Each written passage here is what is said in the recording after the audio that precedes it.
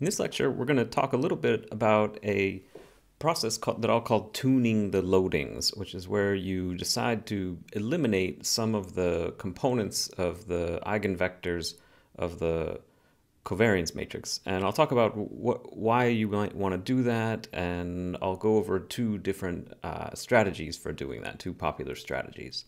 But the main part of this lecture is a set of examples. We're going to look at three different examples, and I think they're all kind of fun. The first one is relatively straightforward.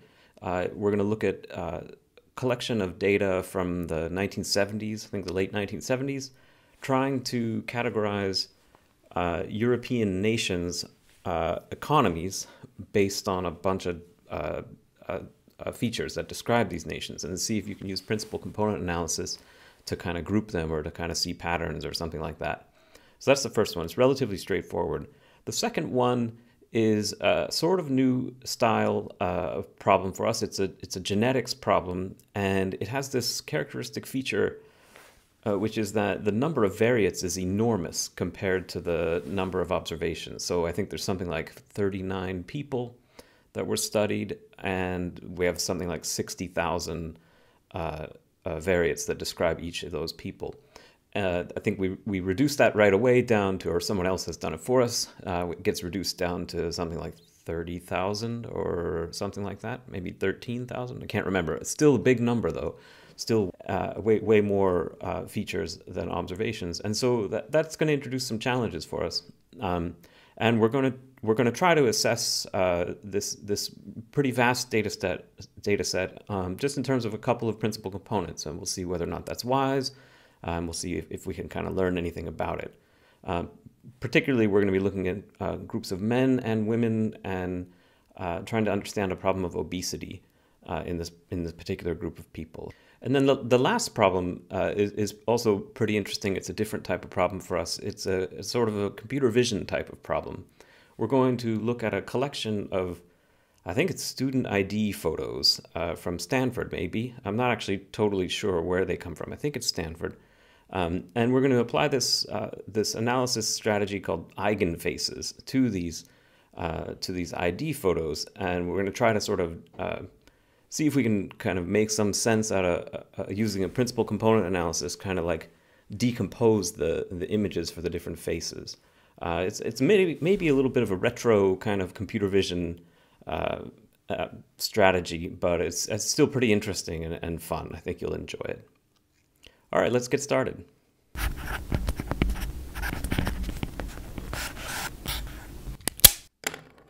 Today's lecture is almost entirely code and examples, but I did want to say a little small amount of theory stuff right at the start, and then we can get on to the code. I mainly just wanted to say something about tuning the matrix of loadings. So we'll call this tuning the loadings.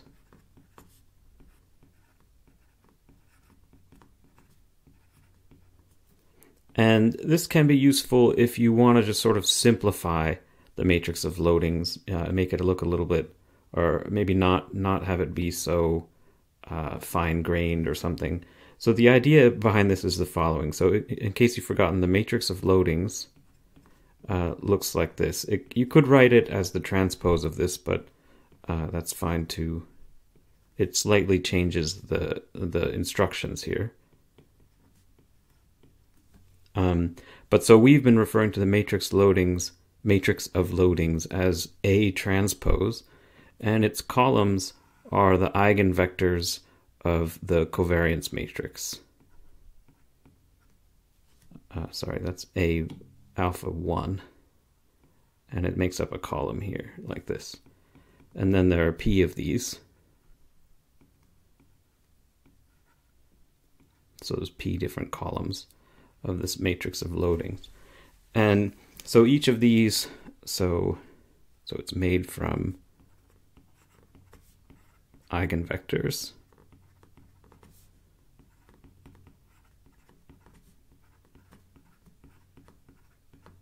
of the covariance matrix.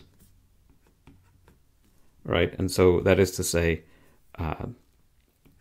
sigma multiplying alpha hat I is just equal to a constant the eigenvalue times alpha hat I. Right, so we've talked about that a bunch. So the idea is sometimes you might want to ignore small values of the components of the eigenvectors, or rather small elements in the matrix of loadings. So sometimes drop small elements.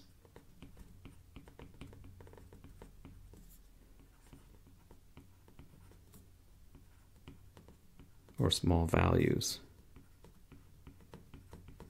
Right, and so the idea is you do the following. You say, okay, if the absolute value of some aij, some element of the matrix of loadings is below some threshold,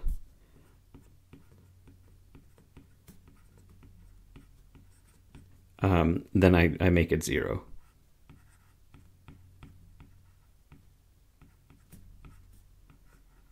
Just change it to 0, set it to 0. So that's the idea behind this. And I think you can understand if you did this, it would sort of just simplify the matrix of loadings. You would not really have any fine noise going on, depending on what your criteria was for determining that threshold. And I just want to describe two different schemes for picking that threshold. So two threshold schemes.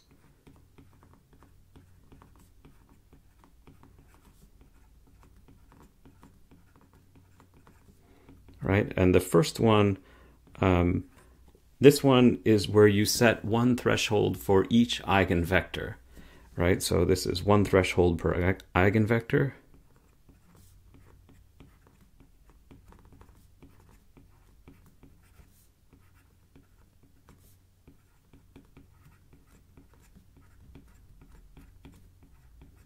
And this thing, or column, in the case of writing the matrix of loadings the way we've done here,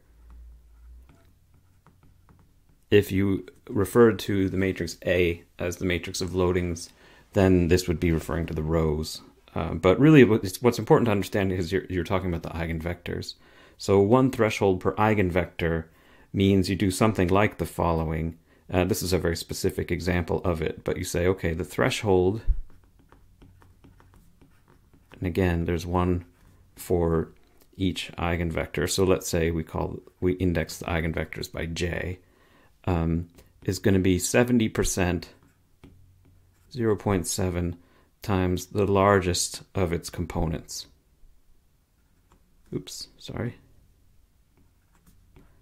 The maximum value over I of these guys.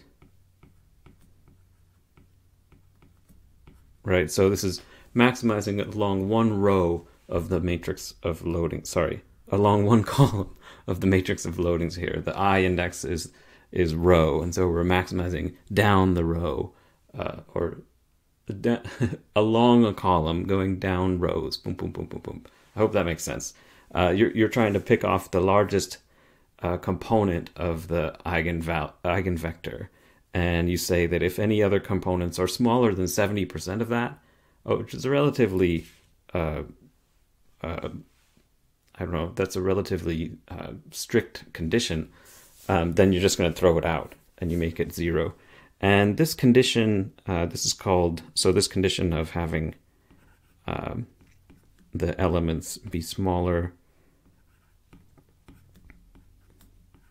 so this condition here,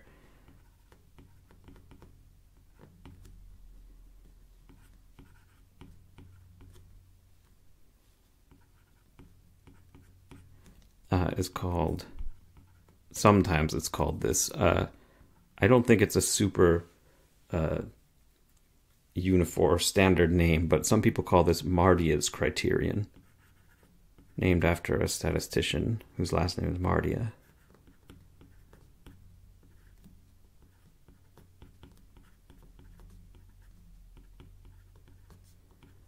Right, and so that will set a whole lot of values to 0. Anything that's below 70%. And we saw stuff like this happening when we first used principal component analysis in R, and we used the old-fashioned, or the less recent algorithm. A lot of things got actually set to 0, and that might have been using Marty's criterion. I'm not sure what was the criterion that was being used there. And then the other criterion I'm going to make, or the thresholding scheme that I want to describe, is just one universal threshold.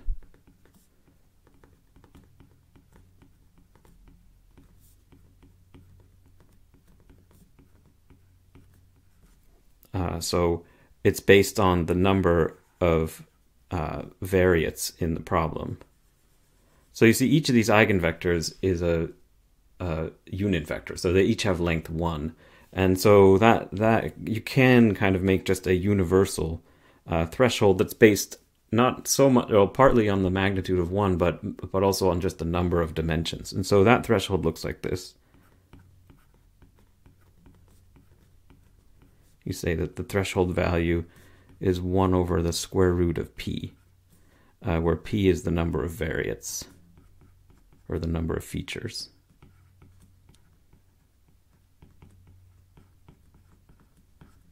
Right? And the reason for that, I hope, is somewhat clear, so I'll draw a little picture. So let's suppose these are your two variates, so we'll do a p equals 2 case. Right? If you had an eigenvector of length 1 in this space, so I'll use a different color for it. Right? So if that had length 1, then this point here, well, so you can look at this, oops. So this length here is 1 over square root of 2. And this is 1 over square root of 2. So that this point here is at 1 over square root of 2 along the x-axis, and 1 over square root of 2, or the horizontal axis rather, and 1 over square root of 2 and the vertical axis. And you can see if you did this in 3 dimensions, the same kind of story would hold, except that the length in which you go out along each axis would be 1 over square root of 3. And if you did it in 5 dimensions, it'd be 1 over square root of 5, and so on. And so this is the whole, the general idea of where this threshold comes from. So it's one threshold for the whole scheme, but it's determined by the number of variates in your problem. Okay, and so that's all I wanted to say in terms of theoretical stuff today. So we're going to go on to some examples, and we're going to do 3 examples. Right, so we're going to do 3 different examples, and this first one, we're going to use a relatively small data set. It's stored in a file called jobs.europe.txt, and it's small enough that we can actually just look at it, and so I'll just dump it to the screen, and we can take a look at it. This is some old data from the 1970s, and what you see, so one way you can see that it's old is that the names of the countries, which are in the first column here, some of them are old. So like East Germany is on there, GDR, Czechoslovakia. So some of these places aren't countries anymore. USSR. So Yugoslavia. Have I got them all? Are there any other ones that I've missed that are no longer countries? I'm not sure. But anyway, so I'll just describe this data. So this is the whole data set that you're looking at here. And each column, with the exception of the first one, which is a country name, and the last one, describes the portion of the country's employment that is in a particular industry. So AGR stands for agriculture, and so Belgium has at that time, I think it was 1974, had 3.3% of its employment in agriculture. So that's, for example, that's what this means.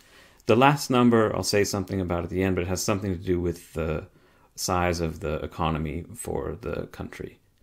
And so I detail this stuff in the text of the code of the notebook file here. So it's from 1979. There's 26 countries, so each row is a country, and these are the different industries: agriculture, mining, manufacturing, energy, construction, service industries, finance, social and personal services, and transportation and communication.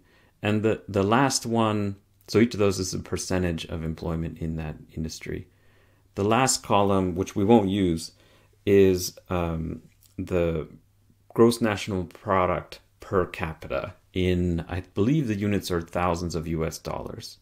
But we're going to throw this one out anyways. So we're going to go up here and we're going to strip out the numerical data. So columns, whatever it is, strip out the first and last column before we do our principal component analysis. Okay, so let's go ahead and try that. And so I'm going to do that here. So we'll do columns 2 through 10. And we're going to just do a scree plot, which you can produce with this command scree plot, just to take a look at the size of the variances. And those are shown here. So this has 9 different principal components, and is a pretty steep fall off after the first one. It goes down to 50. This doesn't look at things in terms of proportion of variance, which you probably should do. But it just gives you an impression, just by taking a quick look here, that you might want to chop off. You might want to just look at the first index or the first component or the first 2. That would probably be pretty good, the first 2. Okay, and so the next thing I want to do is take a look at the actual scores and the loadings. So the scores we see here, the scores are the output, the transformed data. And the loadings are the eigenvectors. So let's see if I can do this. Does this give me the result? This shows me, yeah, so this first command is going to show me the loadings, which are here. So the standard deviations are here, which we just looked at. Those are the eigenvalues. But here are the individual vectors. So this matrix is the matrix of loadings.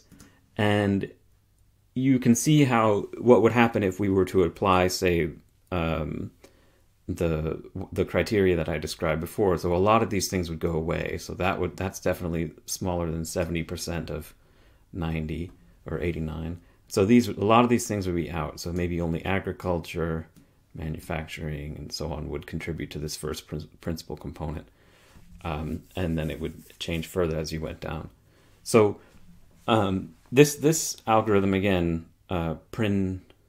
which one is this? This one, PR comp. This is the newer algorithm, the one that uses singular value decomposition, and it doesn't it doesn't apply any of those criteria for dropping pieces of the matrix of loadings. It just keeps the whole thing.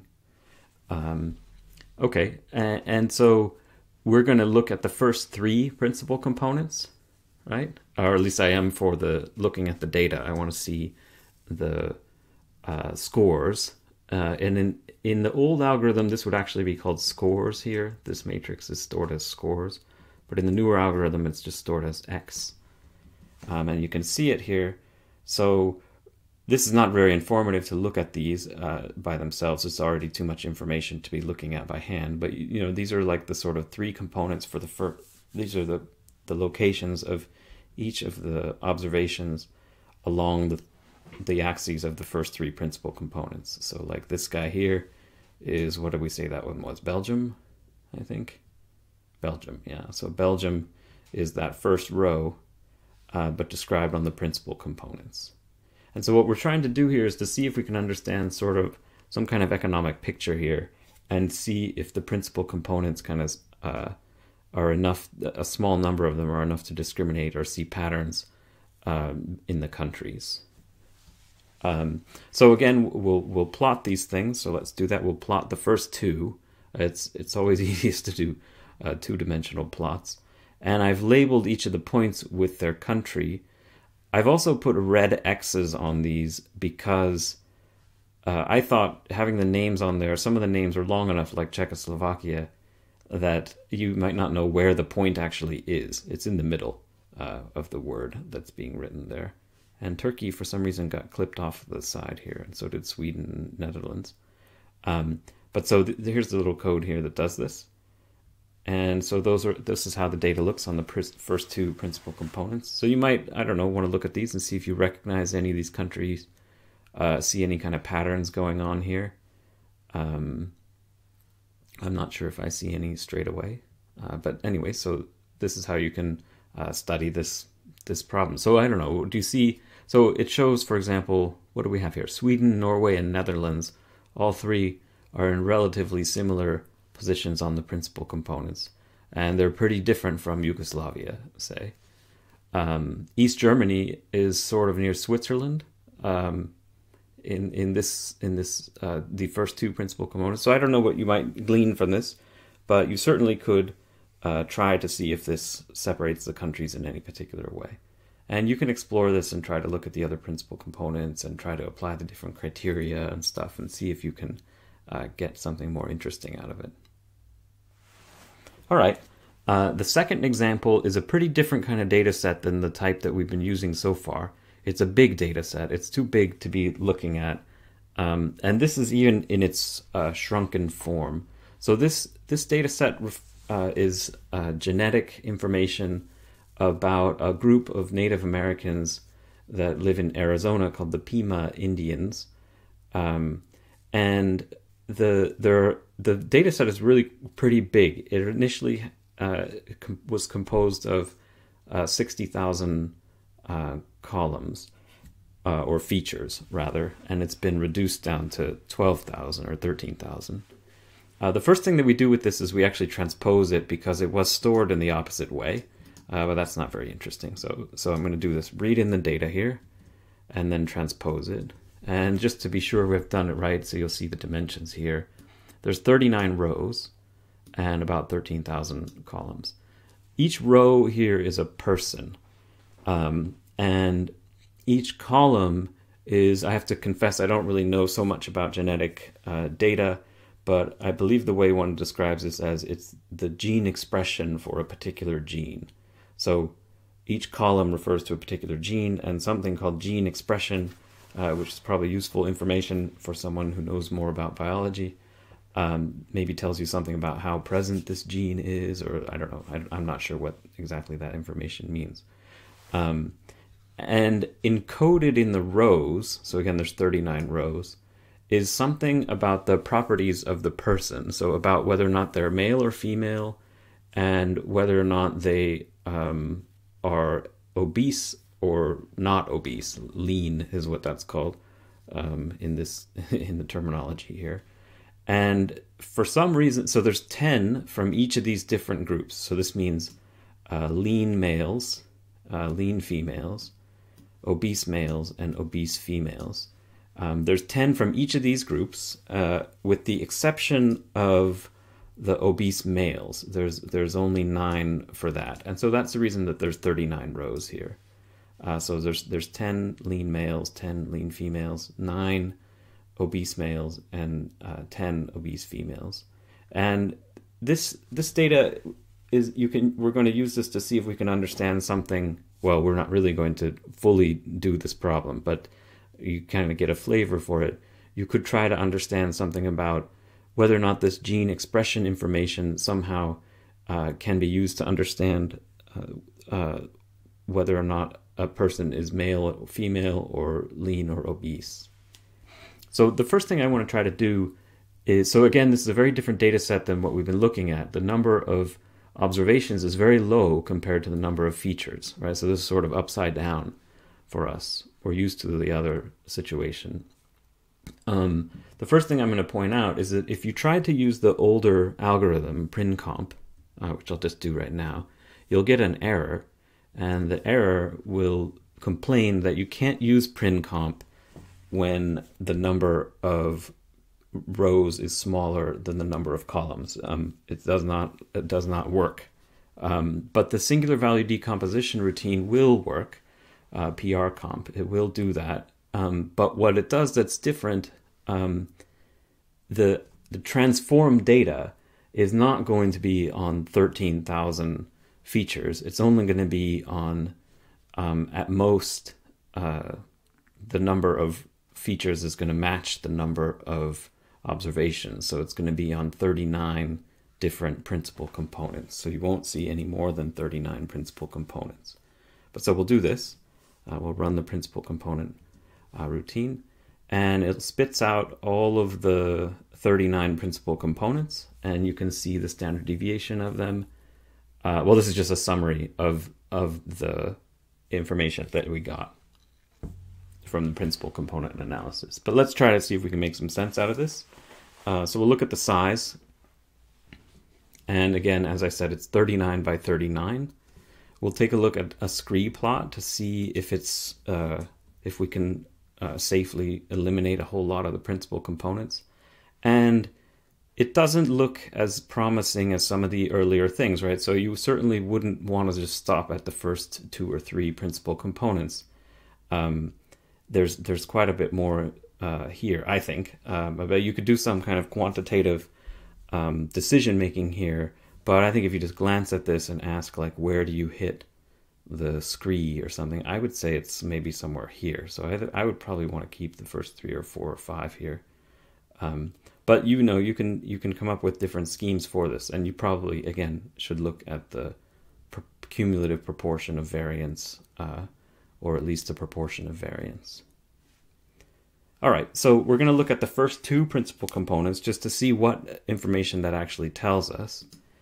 So see if we can actually see any patterns here, which doesn't look like we should see a whole lot because there's still a lot of information in the 3rd and 4th principal components and so on. But nevertheless, we can give this a try. We'll see the first 2 principal components. And really, this is kind of an example to kind of, not so much so that you will become an expert on the genetics of the Pima Indians, but rather on how you go about using principal component analysis. What kind of commands can you run to show the various different things? And so this is just how you make a plot of the 2 different principal components. And so you see the data scattered around here. And we're going to do something similar to what we did with the cars in the last lecture and with the, what was our previous data set? The countries in the previous data set, where we kind of label these somehow using one of the other principal components, or we won't do that actually. We'll use information from the original matrix, or the original data set. So we're going to try to see if we can find out on these 2 principal components, where do obese and lean people appear. And to do that, again, since obese and lean was not something that was sort of stored in the matrix, the data matrix itself, it was like encoded in there, we're going to make a new vector of L's and O's. The first half of them are lean, and the second half are obese. This is how the encoding was done. And so we'll put that, we stored that into a vector here, and we'll use that to make the labels of these points. And we'll go ahead and see if you can see some sort of pattern. And you can see a pretty good pattern. So the O's seem to be have a higher value of principal component 2, but they don't seem to be they seem to be sort of uniformly distributed, maybe a little bit larger values for principal component 1. We can similarly do the same kind of thing with gender, but again, it's encoded into the rows, and so I'm going to have to decode that in the same way. So we'll make a vector of M's and F's for male and female, and then we'll plot this.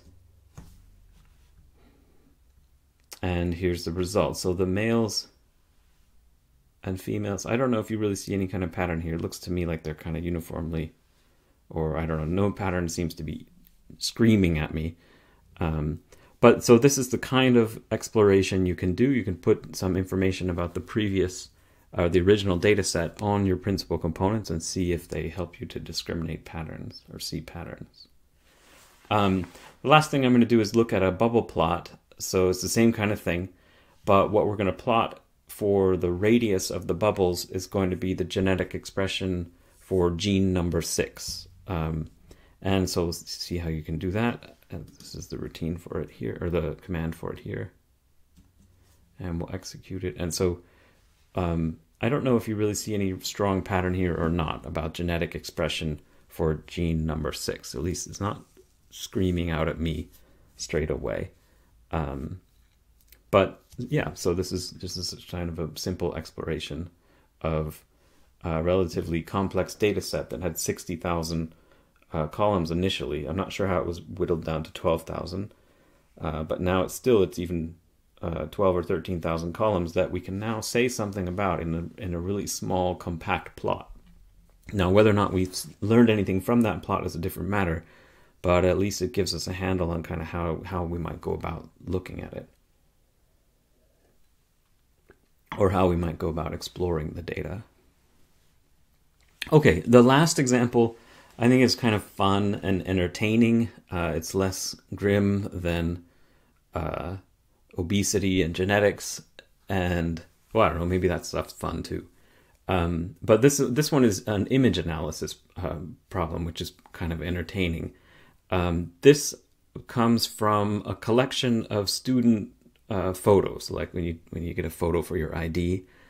I think it's from Stanford University. I'm not sure what year this was done or what year the data was collected. And I often wonder, like, do students know that this happened, that their student photos were stored? They probably did. Maybe these weren't just student ID photos. These were probably people who volunteered to have their photo taken or something. But it's a large collection of photos of students, or it's not so large actually. I think it's about 200. We'll see in a second. We're going to use this routine over and over again, display matrix, to take a one of these student photos and display it as a picture. And so that's what this routine does. It's not super crucial that we understand the details of this, but you might want to dig through and see if you can understand it. So for example, I said that the information is stored as grayscale, and so here's this, or I don't know if I said it, but it's typed in here somewhere. These photos are just stored as like intensity maps, but maybe you could change the coloring of them. I don't know. You could try things like this.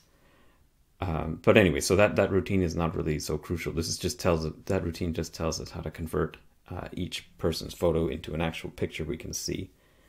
And so the first thing I'm going to do is load this data set. It's a bigger data set. There's 200 photos, and each photo has 10,000 pixels that will display on a grid. And again, each one is just stored as each pixel is just a single number for intensity, so how dark or how light that pixel is. And so let's just take a look at the first few photos.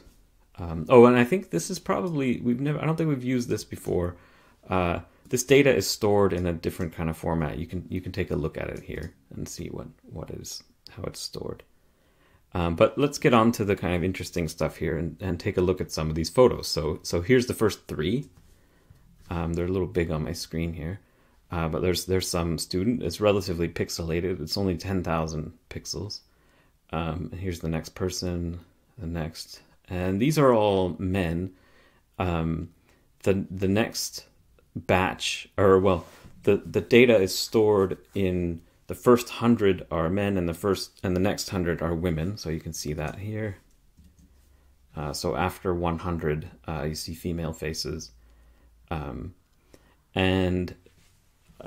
this was just to show you that the people switch halfway. So this shows images 98 to 103, and so sure enough, so let's scroll through this. So this is 98, 99, 100, and then 101 is the first female face, and so on, and then the rest are female. So this is kind of an interesting data set. So I think, where did I say up here? Somewhere back past all these images. Here we go. So what we have here is we're going to treat each person's picture as a feature. So each row is going to be a pixel. Oh, sorry. Is that how? Yeah. So each row is going to be a pixel. So it's going to be 10,000 rows and 200 columns. So each column represents the amount of person that went into that pixel, say. So it's a little bit of an unusual interpretation. And what we're going to do is we're going to try to reduce this down to a small number of principal components. So not 200 people, but a smaller number. And so we're going to do it for the men, and then we'll do it for the women, and then we'll just do all the people together at once. Right? So the first thing we're going to do is make a matrix that's just the first 100 people, and we'll run principal component analysis on this, and then take a look at the result. right? And so there should be 100 principal components here. And then let's take a look at what does it look like if you, so now we take this first column of the transformed data, so this is principal component 1, and turn that into a picture and see what this looks like. So this is somehow, I don't know, like a representative picture of the men, I don't know. And you'll see there's a minus sign here because something that it causes the display matrix routine was just showing negatives of these images. So I put a minus sign in there to make the black and white look correct. And so somehow this is supposed to be like the principal component 1 person of the men. And if you kind of, I don't know, if you kind of squint at this, and you can probably, maybe you could guess that this was a guy. I don't know. You can certainly tell it's a person. It's sort of interesting to see how fast, if you look at these principal components, what happens when I look at the higher principal component people. So more principal component men. So this was number 1. And the higher ones become strange really fast. So principal component 2 it's kind of creepy looking. And then 3 and so on. So these faces start to look relatively strange. I don't know, maybe that's not as alarming as some of the other ones. And then we'll do the same thing for the women pictures. So we've got, again, 100 of them going from 101 to 200. And we'll look at so we'll do the principal component analysis. And we'll look at the principal component 1 woman. And yeah, I think you could probably make out, particularly I think if you just kind of squint, you can for sure make out that this is a person. And you could probably guess the gender. I'm not sure. Maybe not. I mean, there's a lot of social stuff in how you might guess gender. So, yeah, so that's principal component 1 woman. And so let's see what some of the other principal component, these people might look like, or women. And again, they look pretty strange right away when you go to higher principal components. So they become kind of creepy, I think. Right? Like, this is kind of scary looking people. I mean, they're not real people. I think this is called eigenfaces, this study. Yeah, so these are these guys. And so let's try doing just all the humans at once. So don't try to assign genders to anybody. And so there we'll do the principal component analysis and look at principal component 1. And I think it looks pretty similar to the male principal component. So let's see if we can go back there and find that. Is it the same even? No, it's a little different. But it looks similar. And then we can look at all the other ones as well. So we'll look at the first 10. And these are here. So this is definitely a different one from what was in the men. And then we can look at the last of the principal component people. So there's 200 of these. So we'll look at the last 10. And they look still sort of recognizable as human profiles or face shapes. But I'm not really sure what we're seeing here. These are the way down into the scree, say. Yeah, so I think this one's kind of fun.